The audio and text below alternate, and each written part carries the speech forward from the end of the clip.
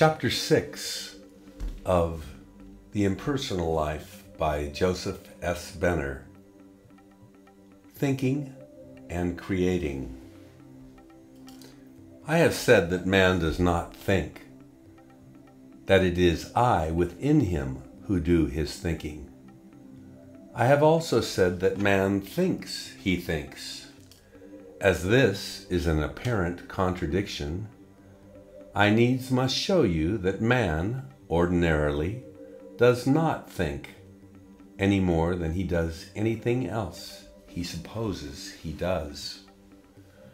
For I, within him, do all that he does, but I necessarily do it through his organism, through his personality, his body, mind, and soul. I will point out how this can be. First, try to realize that I made you in my image and likeness, and that I have my being within you. Even if you do not know this now, and believe that I, God, am somewhere without, and that we are separated, try for the time being to imagine I am within you. Next, realize that which you do when you think is not real thinking, because it is not conscious thinking, for you are unconscious of me, the inspirer and director of every idea and thought that enters your mind. Next, realize, because I am within you, and you are my image and likeness, and therefore possess all of my faculties, you have the power of thinking. But not being conscious that thinking is creating, and that it is one of my divine powers you are using, you have indeed all your life been thinking, but it has all been misthinking, or what you would call error thinking. And this error thinking is not knowing it is my power you have been thus misusing, has been separating you in consciousness farther and farther from me, but all the time fulfilling my purpose, which later on will be made manifest in you. The proof of this is, you think you are separated from me, that you are living in the material world, that your body and flesh engenders and harbors pleasure and pain, and that an evil influence called the devil is manifesting in the world, opposing my will. Yes, you think all these things are so, and they are to you, for all things are to man's mortal conscious what he thinks or believes they are. And I have likewise caused them to appear to man to be what he thinks they are. This also to suit my purpose, and to fulfill the law of creating. Let us see if this is not true. If you believe a thing is so, is not that thing really so to you? Is it not true that a thing seems real to you, like some sin or evil, so-called, some sorrow, trouble or worry, only because your thinking or believing it makes it such? Others might see that thing entirely differently, and might think your view of it foolish, might they not? If this is true, then your body, your personality, your character, your environment, your world are what they appear to be to you, because you have thought them into their present status. Therefore, you can change them by the same process. If they do not please you, you can make them whatever you will by thinking them so. Can you not? But how can one do real thinking, conscious thinking, so as to bring about this change, you may ask? First, know that I, your real self, purposely brought to your attention these things which now are displeasing, and which cause you to think them as being what they now seem to be to you. And I alone am thus preparing your human mind so that when you turn within to me in abiding faith and trust, I can enable you to see and bring into outer manifestation the reality of these things which now seem so unsatisfactory. For I bring to you everything that, by their outer seeming, can attract or lure your human mind onward in its earthly search, in order to teach you of the illusoriness of all outer appearance of material things to the human mind, and of the fallibility of all human understanding, so that you will turn finally within to me and my wisdom as the one and only interpreter and guide.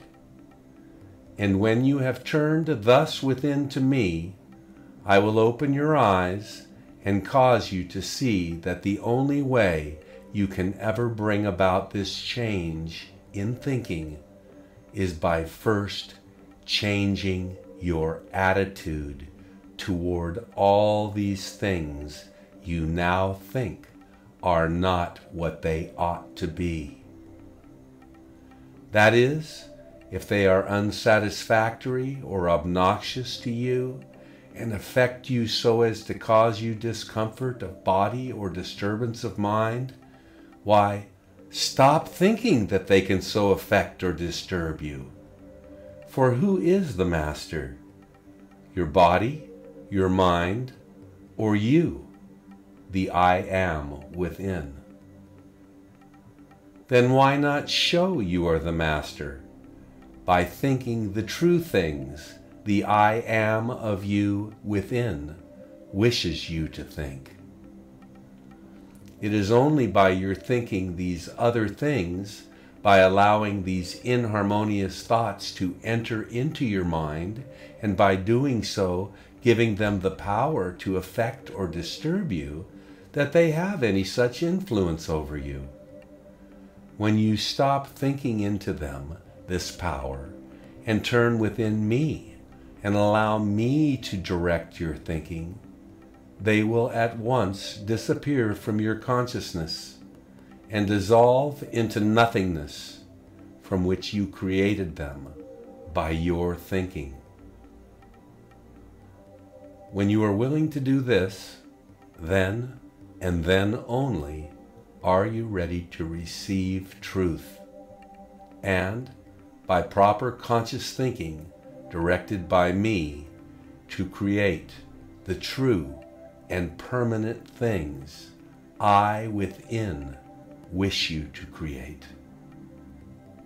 Then, when you can thus distinguish the true from the false, the real from the seeming, your conscious thinking will be as potent to create all things you desire, as has been your unconscious thinking in the past in creating those things you once desired, but now find obnoxious. For it was by your unconscious thinking, or thinking unconscious of the control your desires exercised over your creative power, that your world and your life are now what you sometime in the past desired them to be. Have you ever studied and analyzed the process of the working of your mind when a new idea, fertile with possibility, appears? Have you noticed the relationship that desire bears to such an idea, and how, through thinking, that idea is finally brought to actual fruition? Let us study this relation and process. There is always first the idea, not considering at this moment the necessity or occasion for its appearance, and it matters not from whence the idea comes, from within or without, for it is always I who inspire it or cause it to impress your consciousness at the particular moment it does. Then, just to the extent that you grow quiet and focus your attention upon that idea, stilling all the activities of your mind and eliminating all other ideas and thoughts from your consciousness, so that idea can have full sway, do I illumine your mind and cause to unfold before your mental gaze the various phases and possibilities contained within that idea. This takes place, however, up to this point, without any volition on your part other than focusing or concentrating your attention upon the idea. But once I have given your mind a view of its possibilities and have enlisted your interest, then does your human personality take up its task. For as I created and inspired the idea in your mind, so did I cause that idea to fructify therein and give birth to desire. Desire to bring into outer manifestation all the possibilities of the idea. Desire thus becoming the mortal agent of my will and supplying the motive power, just as the human personality is the mortal instrument used to confine and focus that power. Yes, all ideas and all desires come thus from me. They are my ideas and my desires, which I inspire in your mind and heart in order to bring them through to you in outer manifestation. You have no ideas of your own and could not possibly have a desire that came from other than me. For I am all there is. Therefore all desires are good, and when thus understood unfailingly, come into speedy and complete fulfillment. You may wrongly interpret my desires, my urges from within, and seek to use them for your own selfish purpose. But even while permitting this, they still fulfill my purpose. For it is only by letting you misuse my gifts, and through the suffering such misuse brings, for misuse and suffering are my purifying agents, that I can make you into the clean and selfless channel I require for the perfect expression of my ideas. We have then first the idea in the mind, then the desire to bring the idea into outer manifestation. So much for the relation. Now for the process of realization.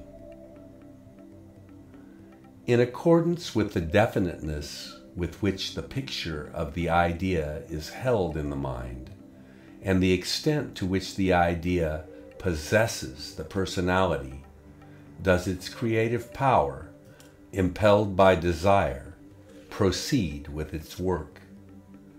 This it does by compelling the mortal mind to think out or to imagine, image in, or in other words, to build mental forms into which I can pour, as into a vacuum, the impersonal, elemental, vital substance of the idea. which, when the word is spoken, either silently or audibly, consciously or unconsciously, at once begins to materialize itself by first directing and controlling the consciousness and all the activities of both mind and body, and of all minds and all bodies connected with or related to the idea. For remember, all consciousness and all minds and all bodies are mine, and are not separated but are one and wholly impersonal. And then so attracting, directing, shaping, and molding conditions, things, and events that sooner or later the idea actually comes forth into definite, tangible manifestation.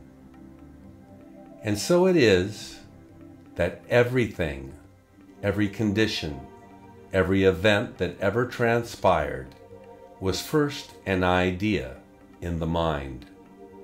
It was by desiring and thinking and speaking forth the word that these ideas came into visible manifestation.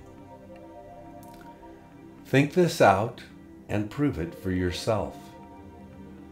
This you can do, if you will, by taking any idea that comes and following it out through the above process to realization, or by tracing back any feat you have accomplished, any picture you have painted, any machine that you have invented, or any particular thing or condition now existing, to the idea from which it sprang. This is the plan and process of all true thinking, and therefore of all creation. Listen, you have now and always have had, through this power of thinking, dominion over all the kingdoms of the earth, and, if you but know it, you have now, this moment, only to think and speak the word, realizing your power, and that I, God, your omniscient, omnipresent, omnipotent self, will bring about the results and the waiting consciousness of the invisible cells of all matter upon which your will and attention become focused, which waiting consciousness is my consciousness. Remember, will begin immediately to obey and do exactly according to the image or plans you have prepared by your thinking. For all things are made by the Word, and without the Word was not anything made that was made.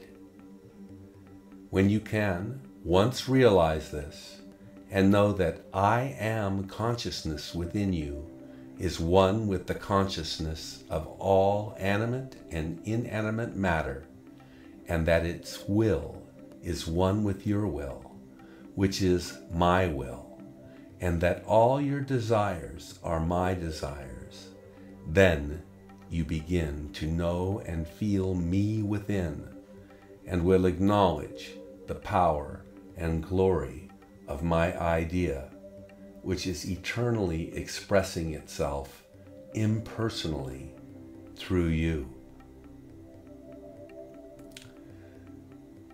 But it is first wholly necessary that you learn how to think, how to know your thoughts, those directed by me, from the thoughts of others, how to trace thoughts back to their source, and to banish undesirable ones at will from your consciousness. And finally, how to control and utilize your desires so that they will always serve you instead of you being a slave to them. You have within you all possibilities, for I am there. My idea must express, and it must express through you. It will express itself perfectly if you let it, if you will only still your human mind, Put aside all personal beliefs, ideas, and opinions, and let it flow forth. All you need to do is to turn to me within and let me direct your thinking and your desires. Let me express whatever I will. You personally accepting and doing what I desire you to do.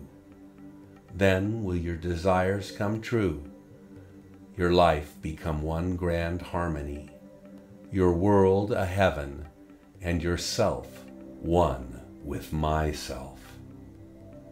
When you have begun to realize this and have glimpsed somewhat of its inner meaning, then you will be ready to grasp the real import of what follows. And that's the end of chapter 6 of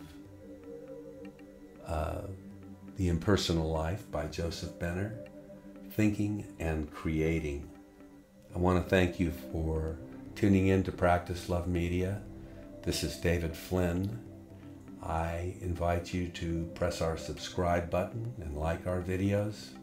And I thank you for joining us here at Practice Love Media. God bless.